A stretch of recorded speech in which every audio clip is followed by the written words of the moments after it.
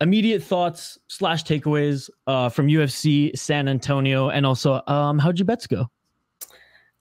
So I had some hits and misses in terms of the betting side of things. I think the card was incredible. I've been enjoying having the fight nights back in a crowd. It's just that energy. I missed it so much. I really enjoyed the Apex for a short amount of time. Well, we could hear the corners and we could hear every strike. It was interesting while it lasted, but I'm ready to be back in the crowd. So that was good. Corey Sandhagen, he looked incredible on Saturday night. I think that he really proved himself as a contender. He continues to improve every time he comes out. So I enjoyed that. I know Chito will be back. Nate the Train, he's always fun to watch. As for betting, I hit one really good bet, Duraev on points, Sandhagen and Marlon to go the distance. I believe Holly Holm money line and another one in there too. That was a good one. It made up for all my bad bets in 2022. So we're back on the up and up, doing well. It was a great card. Yeah, I can't really say much more about it, but I'm happy to be back in a crowd and it was a good one.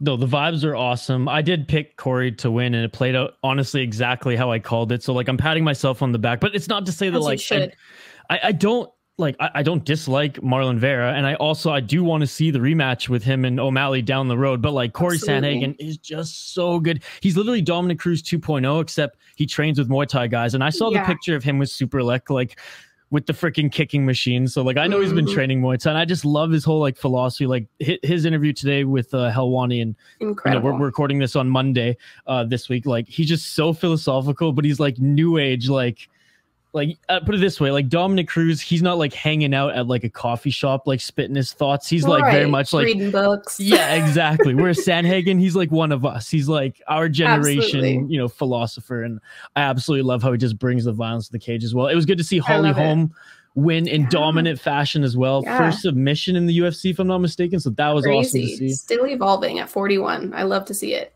Absolutely. Other than that, like the only other really like standout and that I want to highlight anyways here, and I feel like the early prelims, the first few fights, they never get the love that they deserve, especially from Dana, because like half the time I see some of the craziest fights in like the early prelims, and like he admittedly like doesn't even watch those, and those are way more deserving of fight of the night bonuses. But the Victor Altamirano and Vinicius Salvador, like it may not have been the most technical fight, but it brought the wild heat. Yeah, that was honestly I think my biggest standout in the card, and it was the first fight, so I was like, let's freaking go. I'm all for it. As you said, it wasn't as technical as some of the fights on that card, but it was just fun all the way throughout. So that was a good one as well. Good shout. That's what you love about these sleeper cards. You don't know what's going to hit you, especially like on the early prelims. Yeah, absolutely.